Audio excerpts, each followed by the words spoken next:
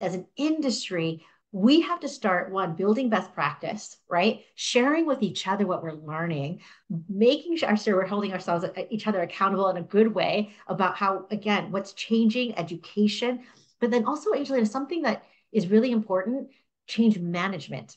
So yes, this is a big deal in the industry. Yes, companies like T-Mobile and others are starting to get very smart about their first party data, thinking about, again, being digital first, AI enabled, data powered.